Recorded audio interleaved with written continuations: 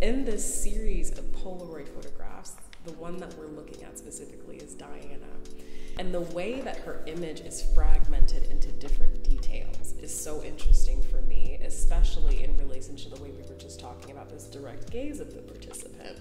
How does the way that her image and herself, to a certain extent, is fragmented into different parts and details change the way her image is offered to the viewer for interpretation?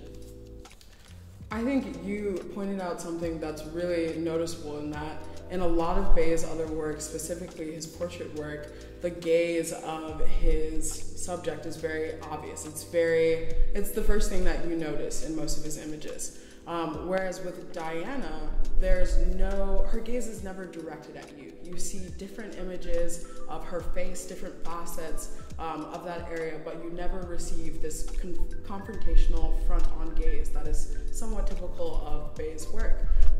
And in that, you kind of have to craft her identity for yourself in some ways. We see her in a neatly pressed school uniform, calling on those traditions of respectability that we see early on in Harlem in his work. And we also see her wearing this necklace that says her name. So the only way we get a feeling of her is from kind of the environment that she's around. Part of this is that Bey's moved from being outside, being with the people. So we're in a studio and we don't have that background anymore to tell us who she is. She's on a blue, neatly pressed background, which Bey refers to as a romantic rendering of people who saw him get that attention. He wanted to give them studio portraits that elevated their positionality and made them look as appealing as they can be and as they are. And so Diana is turned away. She's seen protecting her ears in some of these images, and she's continually fragmented. And so it makes me think of how Bey said with this series, he was creating an image of American youth culture. He wanted a collective portrait of what children looked like during the 90s and the things that they go through. And the way that Diana is turned away from us signals to me that the separation and the fragmentation of her body could represent the several different constraints that she potentially goes through as a part of American youth culture. Whether those are familial, whether they're social, economic, whether it's simply the day that she came into the studio, she wasn't serving energy that was confrontational or direct. She was serving energy that was potentially what we see within the image. And I think in that, Bey is trying to create this work that is typical of the American culture, of the American youth culture, even if those aspects aren't necessarily lovely and what we're necessarily used to for him. So we've talked a bit about youth, specifically with Diana, and Bey has called youth the arbiters of style. What collaborative narrative do you think Bey and his subjects are working with within Class Pictures? That's a great question. And when I think about Class Pictures, there's one particular photograph to me that screams style. When I think about style, I think of a sense of independence, or an independence of thought, an independence of dress.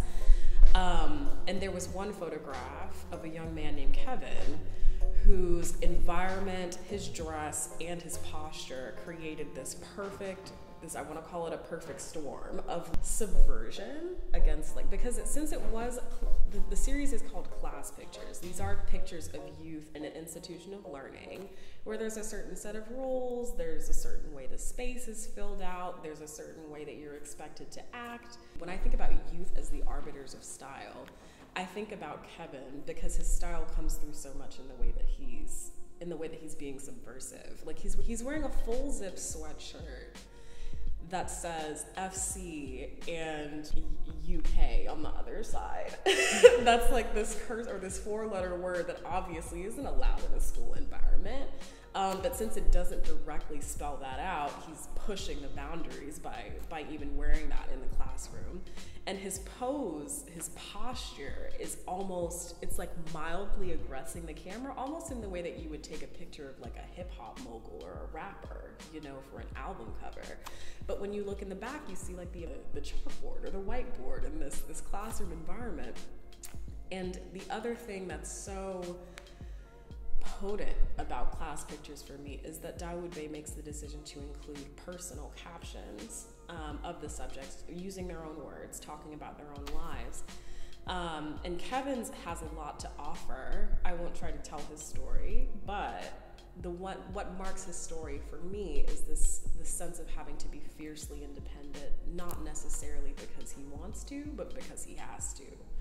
And because he has to, finding a way to make it worthwhile, or finding a way to make it enjoyable, or to make it uniquely Kevin. So in that way, the youth as arbiters of style for me, and you could argue for Dawoud Bey, is about the capacity to express independence of thought, or to be different, or to be subversive, or to do something that hasn't necessarily been done before. Not always because you want to, but sometimes because that's your lot in life, but making it uniquely your own, really taking ownership. And I love class pictures for that. I love Kevin for that. It's an absolutely wonderful series. And I think also the Superman hat that he wears, yes, I think it's Kevin in Superman letters, yes, also supports that idea of him being this fiercely independent, vibrantly there human being. I think that's an awesome detail as well that points to everything that you concluded. I completely agree, and I think the other thing that I missed about Kevin that makes him so important to me, or his portrait so important to me, is because in class pictures, Dawoud Bey went to different students at different institutions, some public, some private, different positions geographically, socioeconomically, etc. Kevin happened to be a young black male in this predominantly white private school. So for him to declare himself Superman, to wear this subversive sweatshirt, to have this pose and like incredible quality about him, it sparkles and it comes through even more powerfully for me, because his upbringing in that environment resonates with me personally, but it also speaks to how, when there are forces around you that are trying to get you to conform, or that are trying to get you to repress certain aspects of yourself, sometimes they push through even harder. And Kevin's a great example of that.